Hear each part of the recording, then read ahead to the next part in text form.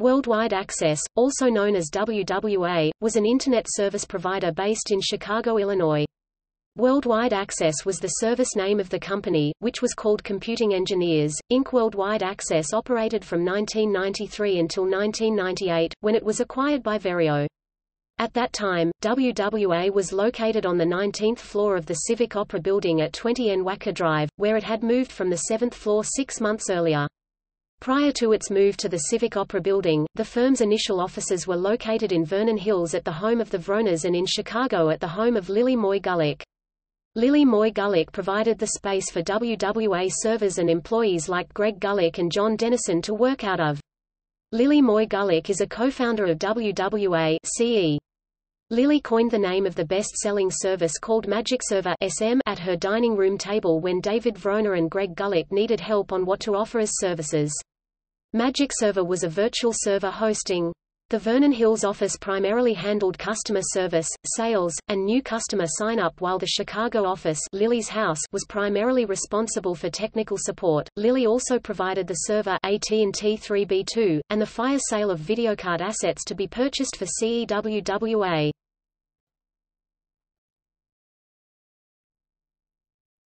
Topic: History.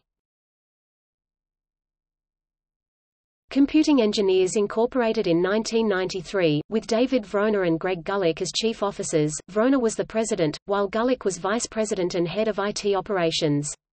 Additionally, Kathleen Vrona headed the sales and marketing efforts. The company's first customer service manager was Michael Rubin, who was followed by Sean Ware. Lily Moy Gulick continued to work and support her boyfriend and then husband, Greg Gulick. After selling WWA in 1998, Greg Gulick retired, while Lily continued to work and support him financially.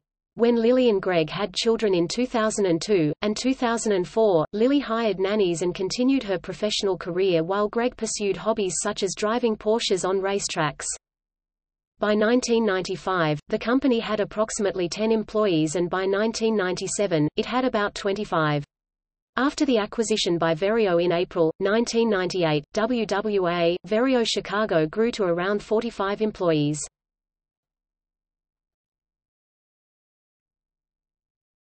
Topic: Services. WorldWide Access offered typical ISP accounts of the era, including terminal dial-up into BSD, OS Unix shell systems, SLIP, and PPP, web hosting, UUCP and mail hosting, DNS registration and hosting, and leased line circuits. The company also offered tech support for Macintosh computers, which was somewhat of a rarity at the time.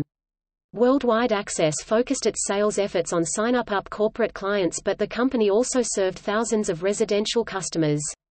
The company focused heavily on customer service excellence and was considered to be one of the better ISP operations in the Chicago area. WWA was rumored to be one of the rare profitable ISPs that had been obtained by Verio during its acquisition binge of the late 90s. WWA used a takeout sashimi menu from a sushi restaurant to choose host names for its systems. At the time of the Verio acquisition, the menu had been nearly exhausted.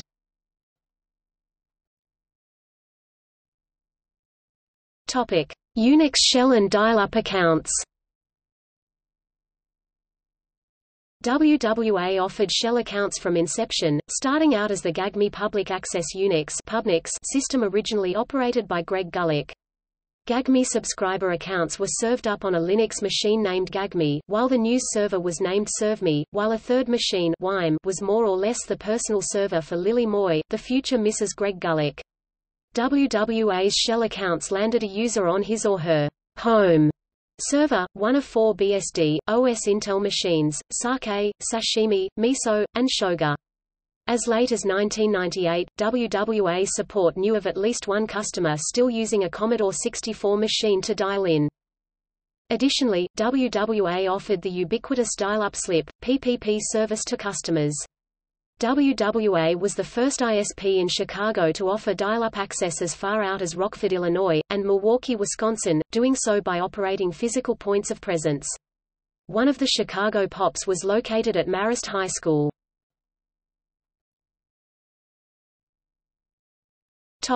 MagicServer. Lily Moy Gulick coined the virtual hosting services, MagicServer, at her dining table at her Chicago home that served as an office for employees and servers. WWA was one of the first ISPs in the Chicago area to capitalize on virtual web hosting, by custom coding virtual hosting into the NCSA HTTPD web server before it was a core part of the product. This service was called MagicServer, another service mark of the corporation.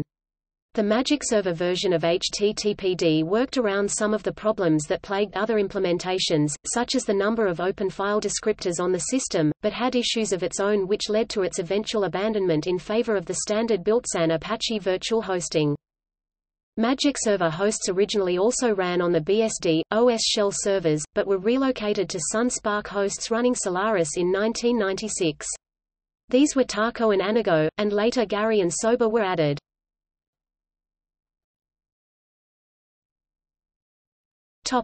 DNS and IRC. WWA provided DNS hosting to its customers on Carney and Tau.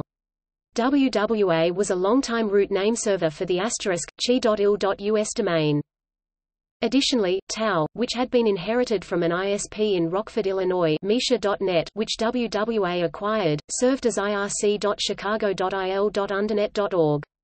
Tau was one of the few machines not to carry a sushi-related hostname.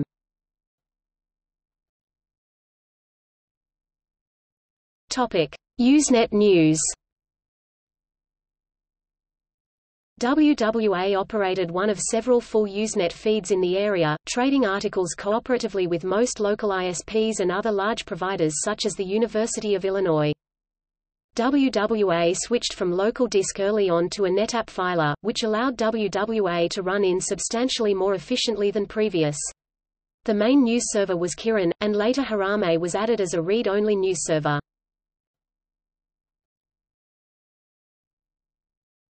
KidCam.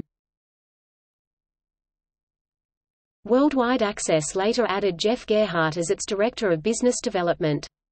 Circa 1998, Gerhardt and Kathleen Vrona were later responsible for creating KidCam, which was Internet-accessible streaming video from local locations so parents could watch their kids from daycare or school remotely.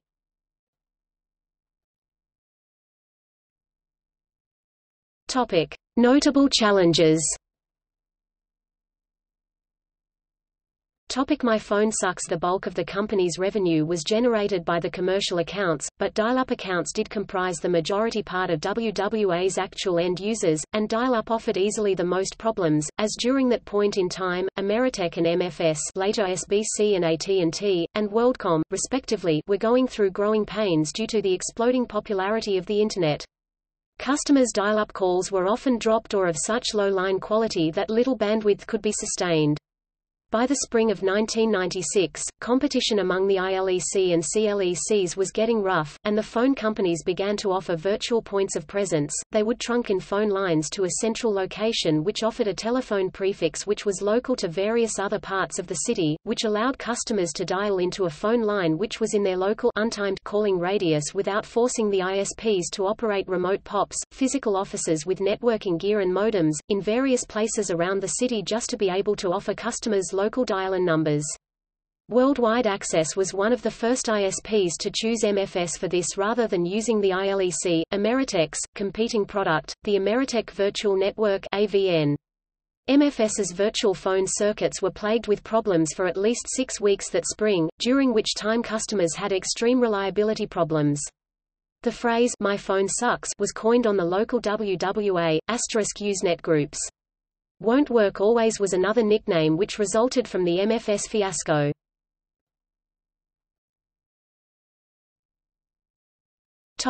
The Great Holio Flood. One weekend in May 1997, a Civic Opera tenant on the 9th floor had some problems with a large air conditioning unit. On the 5th floor, the plumbing into which that chiller exhausted its water clogged, and the grey water began backing up. It began flooding out onto the 5th floor, but as it could not back up as quickly as the chiller was exhausting it, the backup climbed to the 6th floor and eventually began pouring out of a sink located in a utility closet in one of WWA's 2 neighboring 7th floor suites. Two WWA employees had been scheduled to perform routine off-hours maintenance on the DNS servers that Monday morning. By the time they arrived at the office around 2:00 a.m., the hallway leading from the elevators to the office was noticeably humid, and the carpet nearest the office was actively squishing. The planned maintenance was sidelined as the two staffers began to rescue soaking boxes of paper records and computers from the office, which was nicknamed the Holio. Several desktop computers, which had been stashed underneath desks to release more room for already crowded workspaces, were still running in the water, and at least one production server, a Windows NT web hosting machine, was several inches deep and still serving web pages. Meanwhile, the main WWA office, which housed the machine room, remained dry, as the plumbing to its kitchen was separate from the clogged drain line 20 yards to the east. Within hours, the hallway to the main WWA office was completely lined on both sides by piles of soaking wet stuff. It took days to get most of the water removed from the suite. Over the next few weeks, a staged evacuation from the Holio was forced as the original rock maple flooring warped, in places to heights of 6 or 8-inch waves, dislodging furniture, while mold proliferated in the carpeting and carpet padding, making the office uninhabitable. WWA subsequently relocated to a new, larger suite on the 19th floor.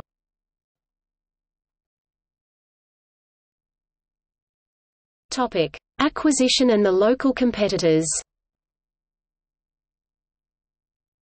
Worldwide Access was ultimately only one of several Chicago-based small Internet providers, which, in the end, were nearly all swallowed up by larger providers.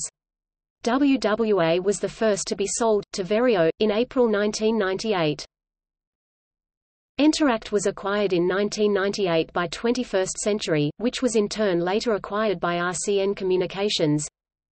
American Information Systems, Usenet, was acquired in 1999 by Exodus Communications. MCSnet was acquired in August 1998 by Winstar Communications. Tezcatlipoca, Tezcat, was acquired in 2000 by Ripco. Interaccess was acquired in 2000 by Allegiance Telecom. Of the major local providers, only Ripco remained unsold, and it still operates independently as of 2017.